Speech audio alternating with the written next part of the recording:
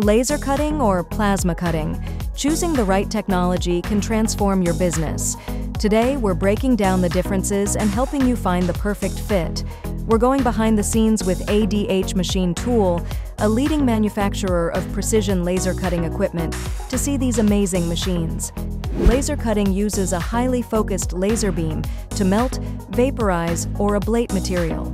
Plasma cutting, on the other hand, uses a high-temperature jet of plasma to cut through electrically conductive materials.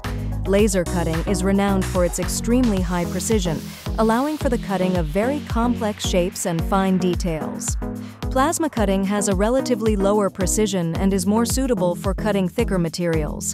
When cutting thinner materials, laser cutting is generally faster. However, for thicker materials, plasma cutting has a significant speed advantage. Laser cutting can cut many materials, including metal, plastic, wood, ceramics, etc. Plasma cutting is not suitable for non-conductive materials such as wood or plastics, and is mainly used for conductive metals. The initial investment for laser cutting equipment is generally higher, but the operating costs are relatively lower. The initial investment for plasma cutting equipment is lower, but the operating costs, such as gas consumption, can be higher. Laser cutting produces very clean and smooth edges. Generally, no secondary finishing is required. The edges of plasma cutting might have some dross that will require cleanup.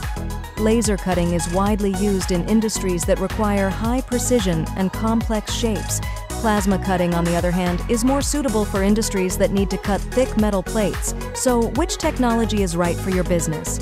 It's a crucial decision. If you're ready to explore the power of laser cutting, I highly recommend checking out ADH Machine Tool. Their team of experts can help you find the perfect system for your needs and guide you through every step of the process. Enjoyed the journey? Hit that like button, share your thoughts in the comments. Until next time, stay innovative.